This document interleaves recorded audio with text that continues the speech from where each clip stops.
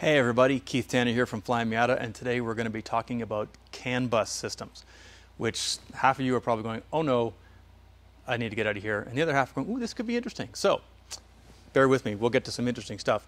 What is CAN bus? There's a lot of misunderstanding about what this thing is. It's in Miatas, it's in Miata, every Miata since 2006. Sorry, NA and MB owners, you don't have this toy, but a lot of people don't understand what it is. And fundamentally, to make it grossly oversimplified, it's internet in your car. Not internet in terms of you can go surf the web on there, but it's the way that all the different parts of your car can talk to each other. It's a network designed specifically for use in vehicles. It's a controller area network, that's what it stands for. So the CAN bus, the controller area network, is there to allow the different parts of a modern car to talk to each other. It's actually a standard that's been around for a very, very long time. Now, the important thing to know about it is it's not a standard as to what the content of the messages is. It simply defines what the messages look like. It starts off with an address, that tells you what this message is, an ID number, and then it's broken down into how many bytes it are identified, and there's various checksums and things in there. But basically, that's all it is. It's basically just, this is what a message looks like. So it doesn't tell you what the information is going to be on the system. It doesn't tell you that when the powertrain control module is talking to the dynamic stability control module, this is exactly what the message will look like. It simply says this is how the message gets from here to there. And it's sort of a broadcast network, so it's interesting. It's not, the messages are not sent from point to point necessarily. They're broadcast over the entire network so that the entire network can use that information. For example, in this ND I'm sitting on here, it has electric power steering. Electric power system, whatever, electric power steering. And there's sensors in that power steering that say how hard the person behind the wheel is reefing on the wheel and the angle of the steering wheel. And things like that angle of the steering wheel is used by the tire pressure monitoring system, which uses it in a very clever way on this particular car. It's used by lane departure. It's used, I don't think the turn indicators use it at all. It's used by stability control, obviously, because you need to know where the wheels are pointing. And it's, I think it's possibly even used by the powertrain control module to say, I need a little more electrical power because someone is really trying to turn the wheel at a standstill, so alternator, get ready. And that's all because this information is just being broadcast out over the network. Same thing with, say, the reverse sensor on the transmission. When you put the car into reverse, the powertrain control module, I believe, sends out a message saying, hey, car's in reverse, and things like the power hardtop on the RF now know that the car is in reverse, and so don't lower the top when the car's in reverse, because you can back into somebody, you can't see where you're going. So these messages are shared through the entire car, and it makes the whole car into a connected platform, which lets you do very, very cool stuff, such as figuring out if the tire pressure is good using nothing more than wheel speed sensors and steering wheel angle. Took us a while to figure out what the heck was going on with that one, I'll tell you. So I'll show you, actually, let's give you something to look at. I'm plugged into this car. It's turned off right now. But here is what is actually going on. Come on. Oh, they know, don't they? They always know. He's sleeping. Am I plugged in? How do they do this to me? Well, let's power the car up and see what happens. There we go. They'd have gone completely to sleep. Usually when these cars are sleeping, there's a little bit of activity going on all the time, but this one had completely shut herself down. So this is the traffic on the CAN network. And this has been simplified a little bit. This particular one is saying, okay, here's what the message ID number is. And say, the transmission might always send out its information on message 202. It's 8 bits long, and those are what those 8 bits are in hexadecimal. And then this is telling me how quickly it's updating. So this particular message here is updating every 500 milliseconds. So it's not a very important message. That could be something like engine coolant temperature, which doesn't change very fast. Some of these messages are really whipping by. You can see these ones are going every 10 milliseconds. So that is more likely to be something with the steering or the stability control or something that needs to be updated very often. And we can log these. We can analyze them. You can export this to a spreadsheet. You can do all sorts of stuff with it. But this is the traffic on the network, and we're just listening. We're not sending any of this right now. But I can. Let's do the little send thing. So if I click this, I'm going to send a message that will trigger the warning chime. There we go, I'll turn that off again. So that was me just throwing a little bit of extra, throwing a message into the system saying, make the ding. We tried a few different things. I mean, I could send something like a tachometer signal, but the problem is the car is already sending tachometer signals saying the engine's not running. So if I send out one that says, hey, it's at 6,000 RPM, by the time the car has a chance to do anything about that, it will have received 6 or 7 others that say, it's not at 6,000 RPM, don't be goofy. But an engine, a ding, we can make a ding happen anytime. So if you want to do what I'm doing here, and let me just shut this down, and listen to what's going on in the CAN system, there's actually a bunch of fairly accessible tools to do this with. I've got a couple of them sitting on here. And this is a PCAN interface. It's designed specifically for this sort of thing. Very, very nice little piece of kit. But if you watch some of my other videos where I've been playing with my analog race dash, I'm using the CAN system to extract things like speedometer information, like the tachometer, engine temperature, that sort of thing. So that whole thing is being run off this little microcontroller, which can be Arduino, it can be CircuitPython, whatever. But this thing has CAN bus built into it. So I just plug CAN into that. It can see the messages, it can read the messages, and it can do things in reaction. It can also transmit messages if it wants to. So it could make that thing bing nonstop, which brings up the potential for all sorts of abuse. If we wanted to make this thing make a binging noise at 3 o'clock in the afternoon every second Tuesday, this is how you could do it that way. Good luck trying to figure that one out. And we have some other ones in here too. This is one that sits on top of a Raspberry Pi, for example. This is a smaller, cheaper one that sits. This one has a power supply built in. It's more complex. This is a smaller, cheaper one that sits on top of a Pi. And this is the absolute minimum. This is basically the chip that does the translation and the transmission. And then you just hook that up and send your binary information down there. So this is as simple as it needs to be. So if you see, you know it's for CAN because it says so on the bottom. Yeah, some of these are off places like Adafruit. SparkFun has this kind of stuff. You can get it from Amazon, although I recommend places like Adafruit or SparkFun because they have actual support as opposed to some random schmuck on Amazon. So that's how you can get into it. So there's an important thing to understand. Because the way this network is set up, you can't replace a message unless you're physically interrupting the network. And so that's the difference between something like this little thing, which is effectively one of these built into a relay. It's a little smart relay. It can listen to the CAN traffic, and it can do something in response to the CAN traffic. I think it can transmit as well. But this basically it sits on the side of the network. It listens, listens, listens. It can turn its little relays on and off depending on what it wants to do, but it doesn't intercept anything. It doesn't change things. That's where you need something like a gateway. That's what this is. This thing intercepts, signals come in. I was taking it apart to play with it. There we go. Got to stop leaning on that. This little guy sits in the middle of a CAN network. So for example, the signals come in here, and then this thing will decide if a particular message should be allowed through, in which case it'll transmit it again, or whether it should be modified, in which case it'll take it and swap out a couple of bytes, make it do what it wants to do, or it might just block it completely. So this is the sort of thing that we use. This is famously a V8 Miata, which is running a GM ECU, a GM engine, and a hydraulic power steering rack. This is how we get all that stuff to talk to the Mazda. This does the translation. It takes a GM signal, it modifies it, sends it out in Mazda speak. It takes Mazda signals, mostly the factory PCM, screaming in the dark, saying, I don't know what's going on, my engine is gone. And it blocks those and just sends reassuring GM messages along in a way that the Mazda can understand it.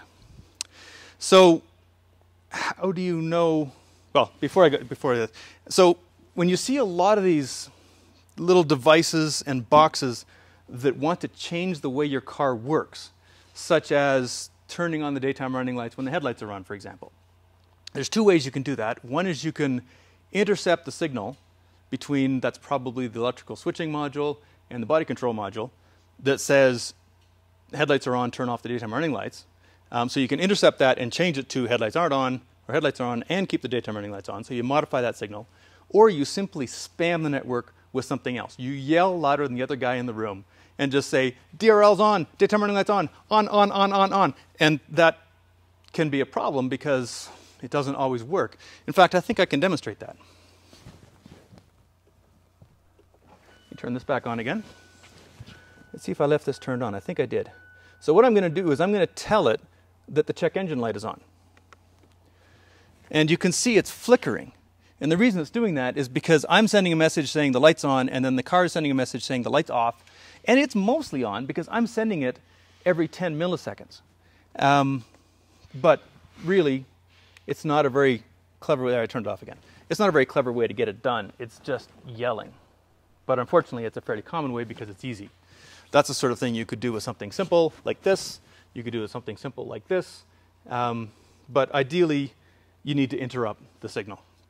And you have to watch out when you're doing that because even if you're letting the signals come in and sending them straight back out again, there's a very slight delay. And on certain critical signals, that can be enough to throw things into an error mode if they're not arriving exactly when they should. We had trouble with this particular conversion because of where we had this placed. It was between the body control module, the dynamic stability control module and the powertrain control module, which have to talk to each other very, very rapidly so that the engine can cut the throttle if the dynamic stability control wants it to, for example.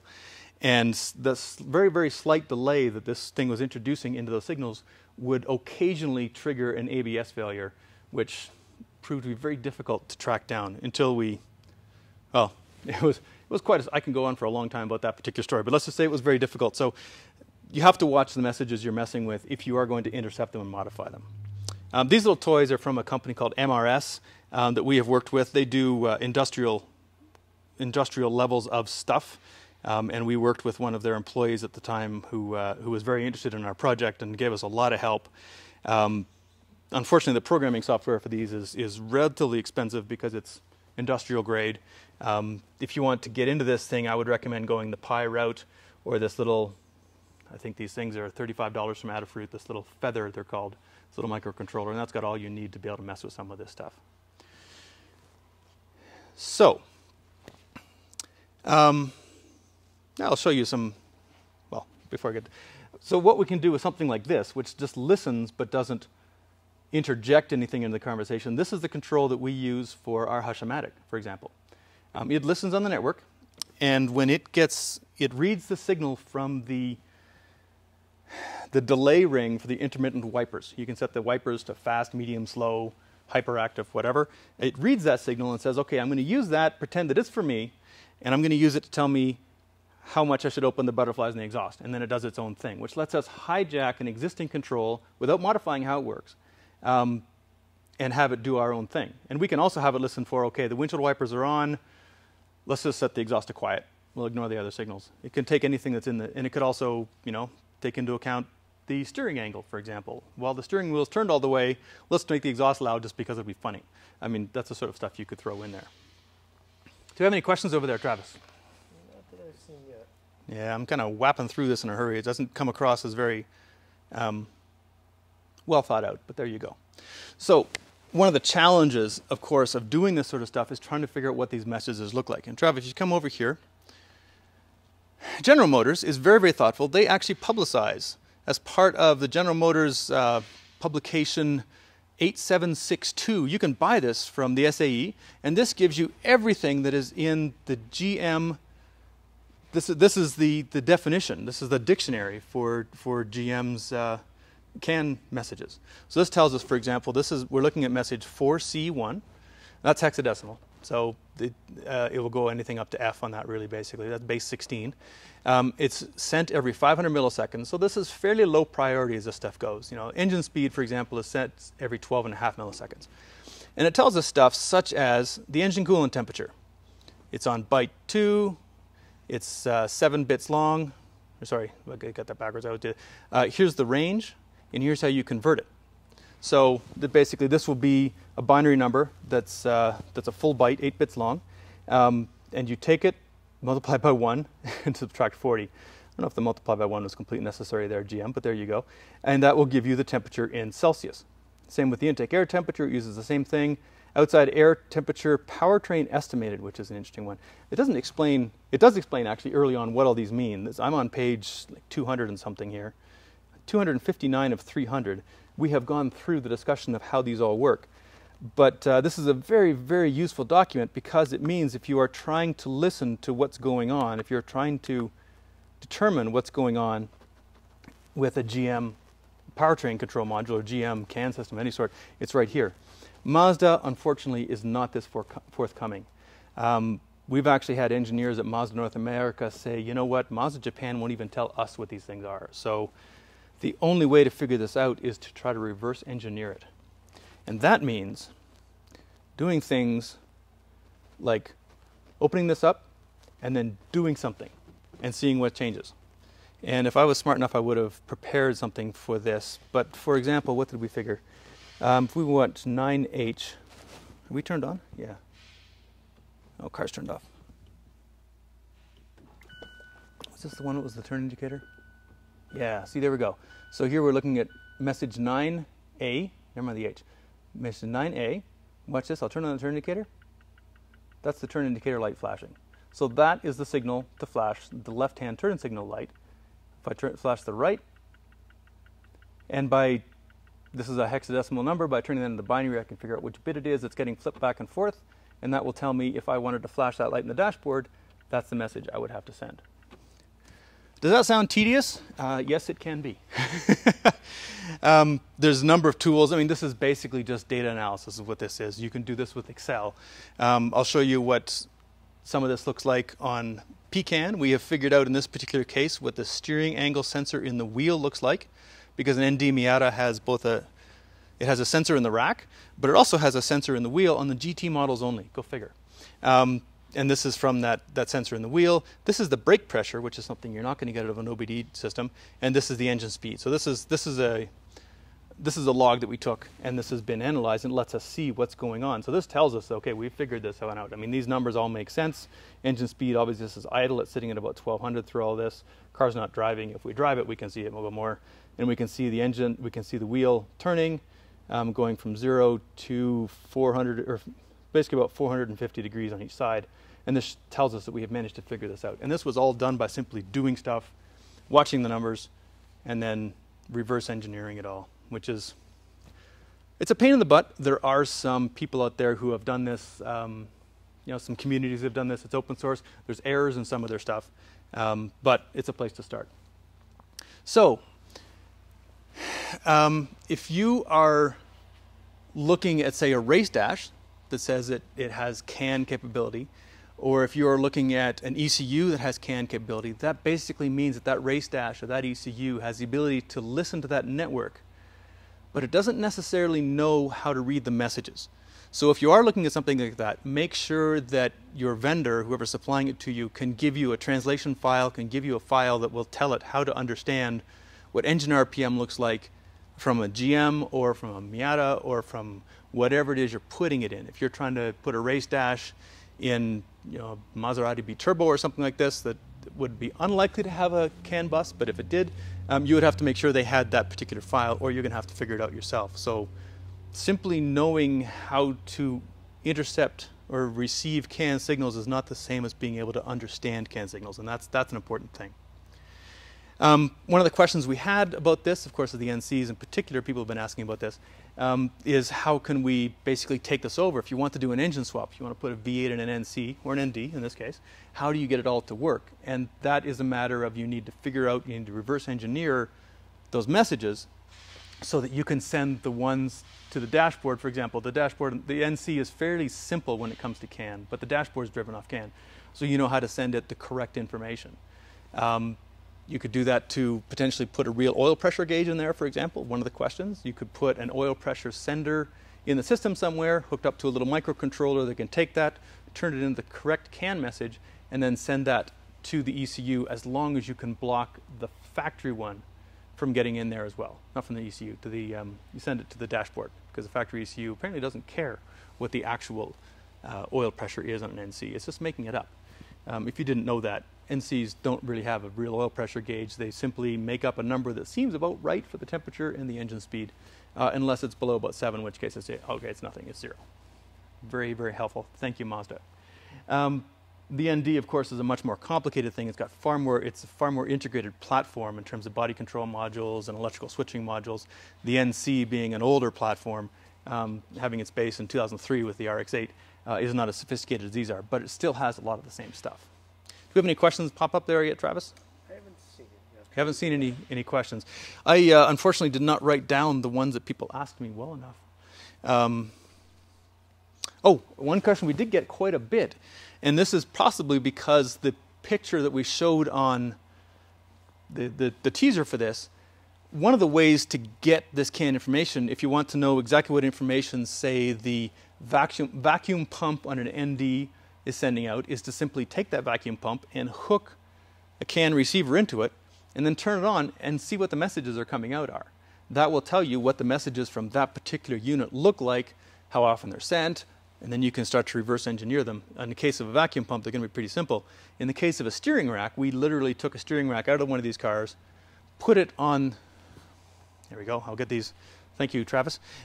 We actually took the steering rack, put it on the bench, hooked up to it, and then started doing things like messing with the actual input shaft and reading what it said.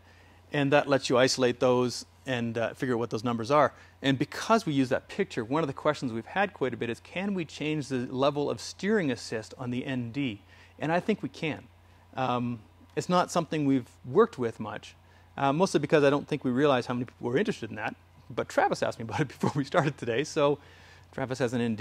He's not the only one of our employees. Ryan has an ND, plus of course we have our own. We might start looking into that. That would be a fun project to take on. I might do a little bit of research to see if I can bring that level of assist down. It will require a gateway. You won't be able to do it by spamming the system, I don't think. But it would be an interesting little box to throw in that system. Okay, so here are some of the questions we've had. One is, what is the difference between CAN and pulse width modulation? And hopefully by this point, this person has figured that out, is that CAN is basically, it's a network protocol. Pulse width modulation is a way of controlling something.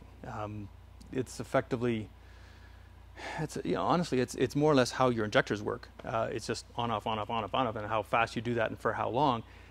So it's a type of signal as opposed to a networking protocol. Hopefully that helps, and hopefully I didn't just describe injectors improperly. Different LT or LS comparability, difference in factory ordered or pulled from donor. So this is a question specifically about the messages that are being sent on the CAN network by the GM stuff. And GM, being who GM is, they have their own internal standards. You want to buy that particular document that I was referring to earlier, GMW, what is it called again? 8762. It is not one you're going to find running around loose on the internet. It is, it costs real money, but it has real information in it. So you can get this from the SAE, I believe. So here we go. Here's a little more information on some of this stuff. Let's see. So here's some more information on the air conditioner compressor mode request signal detail. This talks about what it is, what each of the numbers mean, and it will get into very fine detail on each one of these things.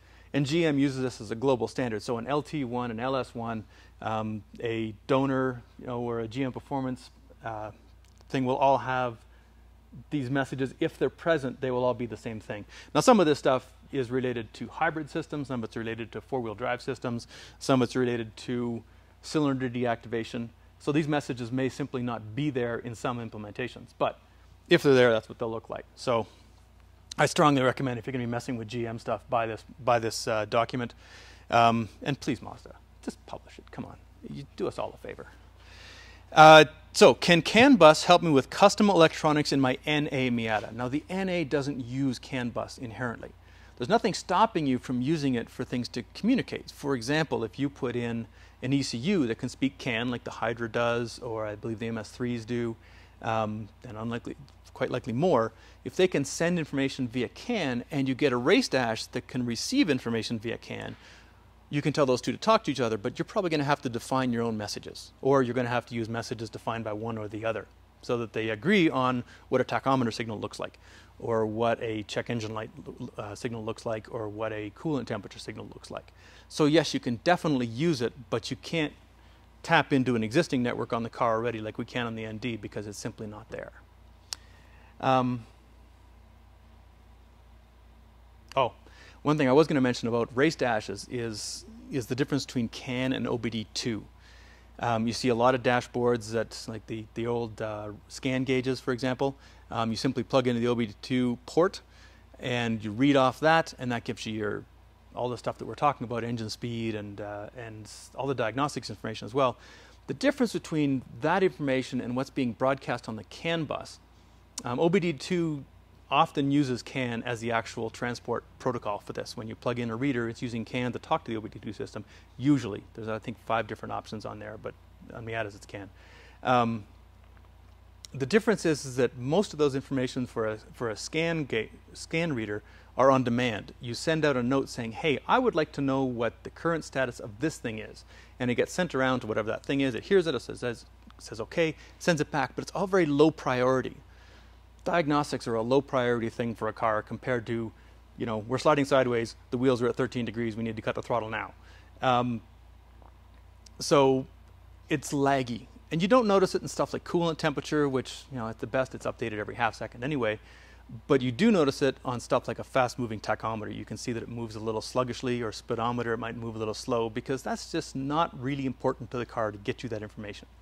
So if you have the choice between an OBD2 scan type gauge versus something that actually speaks CAN and speaks the CAN of the vehicle you're plugging into, you'll get much, much better performance out of the latter. And I can't give any specific recommendations on this. I think AIM has the Mazda numbers, the Mazda information. Race Pack, I think, has it as well. But definitely ask them if they've got the actual CAN messages.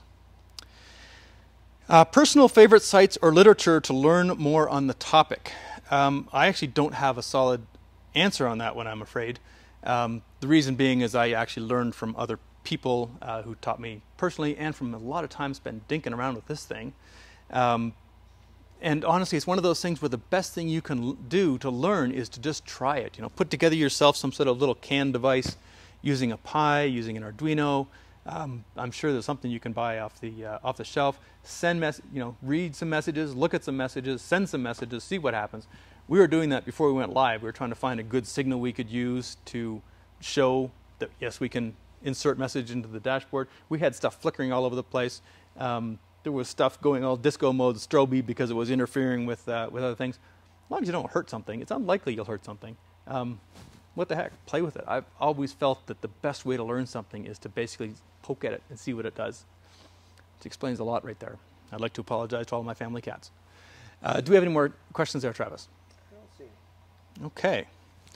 Well, hopefully I have covered enough to get people comfortable with the idea of what CAN is, how they might be able to use it, what its limitations are. It's important to note that this has nothing to do with, say, reflashes. You know, flashing new data into an ECU, hoping that it will change the timing tables or the fuel tables. That's a totally different thing than CAN.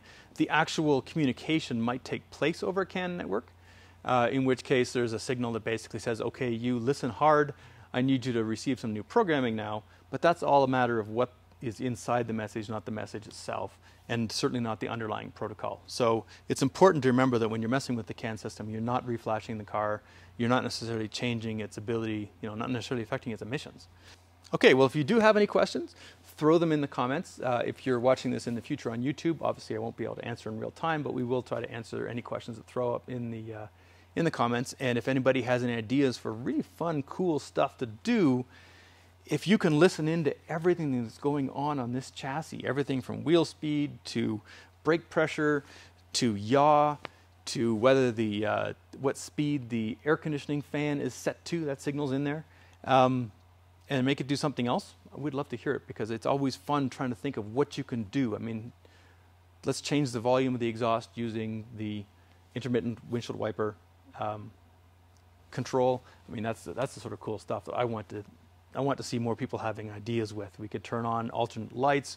You could have it control something like an intercooler mister. You could find a way to throw that in there to turn the intercooler mister on and off using other systems that are in there. I mean, you've got access to intake air temperature. Look at this, I'm developing a product right here.